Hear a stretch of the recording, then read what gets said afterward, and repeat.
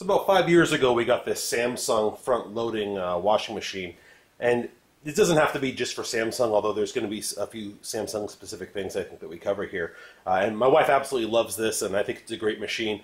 But for those of you with front loaders, know that eventually they just start to get a little stinky.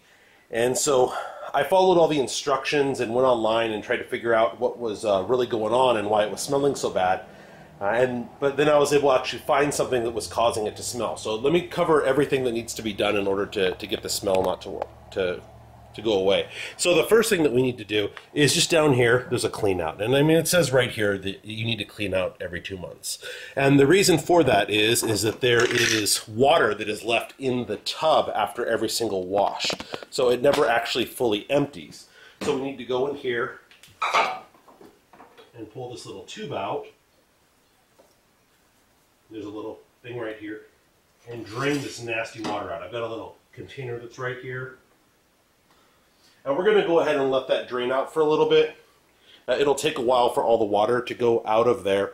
Once the water is fully drained out, I'll show you something else that needs to be done in there as well.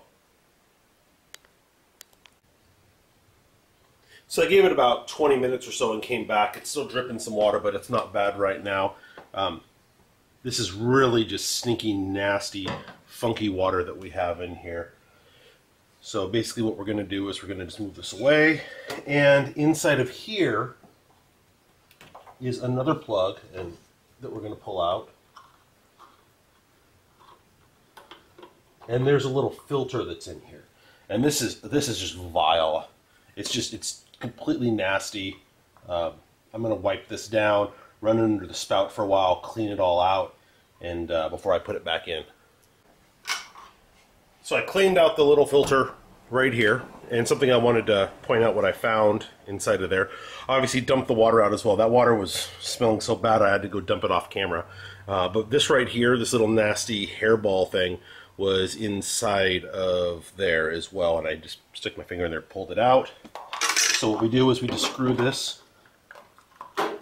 back in.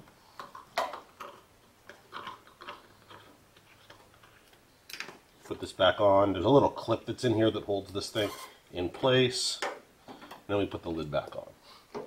So the next thing that I do has to do with inside of here. So this is the thing that, with everything else that I found out how to do, that I figured this out on my own. I couldn't find this in any manual. I don't know if this is specific to the Samsung or what, but inside of this gasket right here, you'll see there's just nasty funk in there. There's supposed to be a plug right here that lets things out, but unfortunately, well, if you'll see that was just from scraping it on here. This stuff smells so bad, and I can pretty much guarantee you that the vast majority of the smell that you have in your washer is from this little area right here. So this is difficult to do on camera, but there's just junk that fills up in here, and we just really have to get in here and just scrub it out.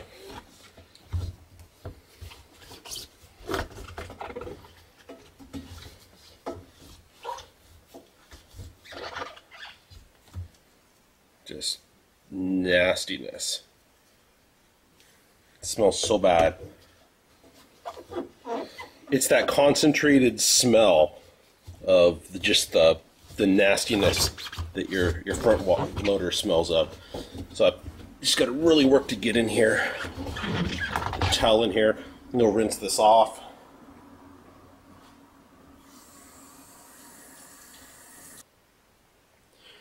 So for the final thing I use to clean is I use the actual cleaning mode, which is called Pure Cycle on this particular Samsung. If you don't have a Pure Cycle mode, you could still do basically the same thing. I also am a huge fan of using distilled vinegar in here. No, it will not make your clothes smell like vinegar, but this does get rid of that nasty smell. So I just take the vinegar, and if you remember where all the nastiness was, I'll just pour a bunch in there. The instruction manual says that you don't need to do anything with pure mode, but I will go ahead and just dump a bunch of vinegar in the tub as well. And then I'll turn this on, and I'll just do a pure cycle on here. You have to hold the button down. So it's 2 hours long, and this is designed to actually clean the machine itself. There's not going to be any sort of close in here. You can't run it with any close in here. But if you don't have a pure cycle mode, that's fine. Just put it on your most heavy duty, hottest temperature, hot mode, and go from there. Hope this was helpful for you.